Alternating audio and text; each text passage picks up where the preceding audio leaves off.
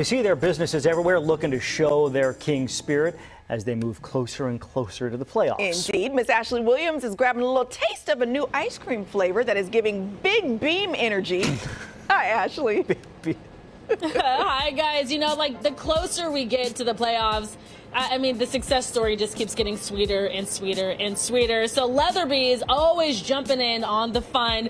You see purple ice cream here. It's all for a reason. Jake, good morning. Good to see you. Good morning. Thanks for having us. All right, so let's talk about this. This is super. I know. I think you could probably add another scoop, couldn't you? Probably. Yeah. We've got my size and your size. My size, exactly. The funny thing is, let me tell you, apparently everybody knows about my GI issues. The first thing Jake said when I walked in, did you bring your Lactaid?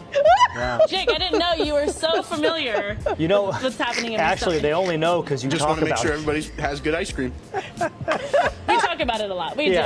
Let's show some video of the Kings and kind of get the excitement going for this ice cream. Listen, between all of your locations, everyone's really excited, right, to come in and celebrate with you all. Tell me why you decided to create the Beam Team Cookies and Cream.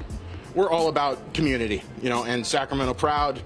We want to support the Kings, support our customers, and people love the Kings, so we want to be there for them too. I was going to say, I mean, you guys get a nice group of people coming in before and after games, especially in Elk Grove. I'm told that Elk Grove location is just beaming. Yeah, we have Kings players come in all the time. We love our community, so awesome. It's been great. They come in after games wearing purple, black, all the colors, and big parties, which are great. So. All right, so yes, he added a little something. What did you add to the top of that mountain of ice cream? House-made marshmallow fluff. Oh my goodness. Okay, I gotta try that. And do you check out the drip? So, okay, so this is a purple ice cream, obviously, but it's called the Beam Team Cookies and Cream. So what's the flavor? So it's our classic cookies and cream. Okay. We added extra Oreo cookies in there, and then we also did a house-made Oreo fluff swirl. So that's the white swirl that you see in there. It is a killer flavor. We actually sold out at one of our locations and had to have an ice cream maker come in over the weekend just to make sure we had enough. But wait, so how did they make it purple? Pretty good. Oh, that's good. How did you get it purple?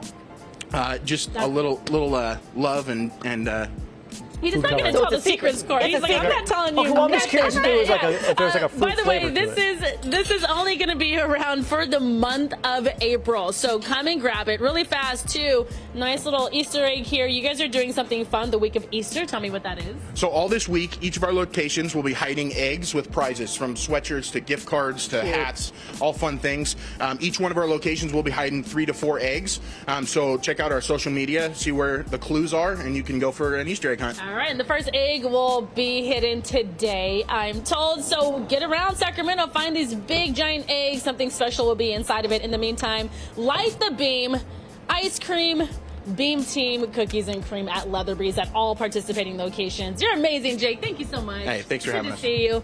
All right, guys, I'm gonna take my Lactaid and keep it pushing. I'm gonna have to give this a go. Who's gonna eat all of that ice cream?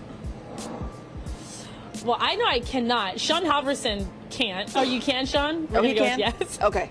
Somebody will. You guys must want it. They want some.